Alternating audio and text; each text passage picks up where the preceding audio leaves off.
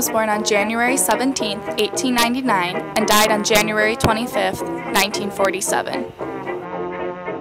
He was a symbol of the collapse of law and order in the U.S. during the 1920s Prohibition era. His parents were Italian immigrants who raised him in Brooklyn, New York.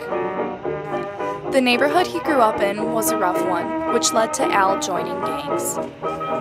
The first gangs that he was a part of were the Brooklyn Rippers and 40 Thieves Juniors.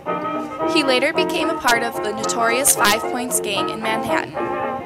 When it came to school, Al, or Alphonse, was smart, but he dropped out of school in the 6th grade at age 14 and even beat a female teacher. Many people refer to Al Capone as Scarface, but they don't know how he got his scars. This is how it happened. One day when Al was working at the Harvard Inn on Coney Island, he encountered Frank Galluccio and his sister Lena. Lena caught Al's eyes and he began smiling and staring at her, which made her uncomfortable. Frank was about to tell him to stop, but Al leaned over and said, "Honey, you got a fine ass, and I mean that as a compliment. Believe me." Then Frank goes crazy, demanding an apology, and seconds later grabs out a pocket knife and slashes Capone 3 times.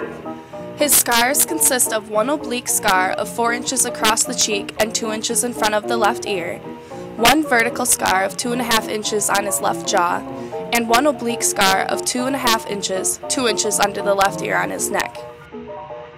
Capone was ashamed of the scars, sometimes using powder to hide them, preferring to be photographed from the right side and saying the scars were the result of a war injury. But as king of the bootleggers during Prohibition, Scarface became a celebrity. The most famous gangster in the world. He was a cold-blooded criminal who killed hundreds of people. He paid off mayors, governors, and other elected officials in order to allow his operations to continue. He could even influence the elections by having members of his gang intimidate people into voting the way he wanted them to. Capone's reign of terror gave the city of Chicago a reputation as a gangster-infested place. In the late 1920s, President Herbert Hoover ordered his Secretary of the Treasury to find a way to put Capone behind bars, because up to this point, he had managed to escape jail time for any of his crimes. The government's decision to crack down on him just added to the problems he was having. His profits from bootlegging had started to decline as a result of the Great Depression and an end to Prohibition.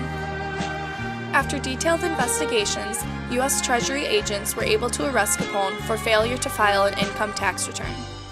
Forced to defend himself while being tried on a different charge in Chicago, Capone's testimony regarding his taxes did not match previous statements he had made, so he was found guilty of tax fraud.